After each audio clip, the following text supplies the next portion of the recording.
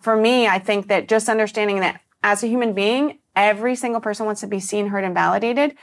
When you have that in the back of your mind, it brings you out of isolation. You understand that that's all that we're trying to do here on this planet. We're just trying to make our lives matter and have our lives be witnessed by people to feel like it matters. So it gives you empathy, and it also gives you direction and clarity on your purpose, I think. That's so good. What are your thoughts on that? Well, I'm thinking of the way that we assume other people's if-onlys are the same as ours. Yes. And that Enneagram would say, like, whatever that sentence is for you, if only blank, then I will be blank, is going to be different for different Enneagram types and different life circumstances. And what I'm looking for in being seen, what was it? Seen, heard, and validated? Mm-hmm. I'm looking to be seen, heard, and validated differently according to my Enneagram Yes. type. So I'm not looking for the same thing. So I might be working with an employee or a teammate and think, what the kind of validation I'm really looking for is a trophy. So I'm going to give trophies to my team.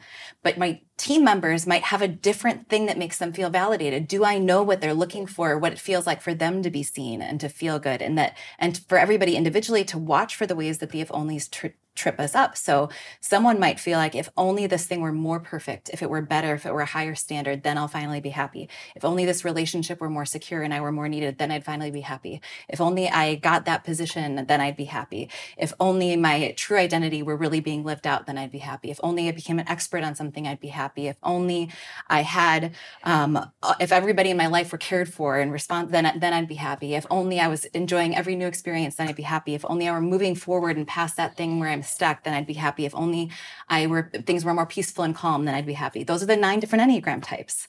Those are 9 different if-onlys.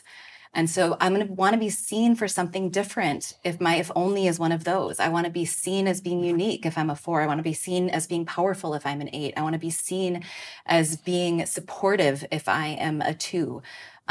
And so that's when I'm going to feel it, is when you see me for those things. And that is both my strength and, again, that's my blind spot, because I love the way I have to bear witness to myself in that. I can't look for that from you. I can't expect you to see me as peaceful and then I'll be happy. I have to learn to be driven differently.